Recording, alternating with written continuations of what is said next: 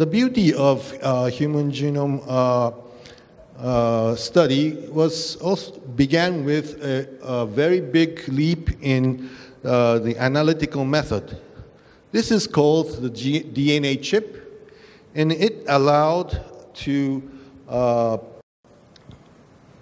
determine the SNP, maybe 1 million SNPs in one person with about $100. Okay, so for this type of analysis, this is called a Manhattan plot because it looks like the skyscrapers from the Hudson River. This is chromosome 1, 2, 3, 4, until chromosome 22 and X chromosome. And these are 1 million plots over here. And the y-axis this way is the probability that that specific region is a marker for diabetes. So in this study, they use like 1,000 diabetic patients versus 1,000 controls and do some kind of statistical analysis, and they just place the dot. And like that, if it is higher, it means that this region is more susceptible, is likely a diabetic loci or locus.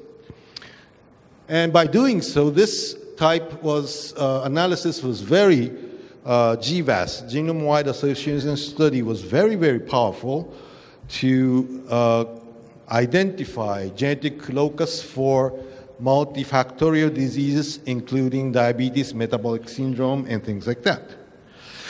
So at this moment, 2017, or maybe 16, there are at least 80 SNPs, 80 genes, that account for type 2 diabetes susceptibility. So it's not like monogenic diseases. Even if you check genes, you cannot tell that he or she will develop diabetes. There are 80 of them. And one more thing is that each SNP, the effect is very small. One SNP accounts for like 5 to 20% increase of disease risk. This is very small. Usually, typically, smoking is a risk factor for lung cancer. And the lung cancer will be, let's say, if we think that it increases 3 times, this will be 300%. So you can now see how small one SNP increases the disease risk. You may think that this is something very unlikely or skeptical, but this difference is very robust. There is a 5 to 20% for one SNP.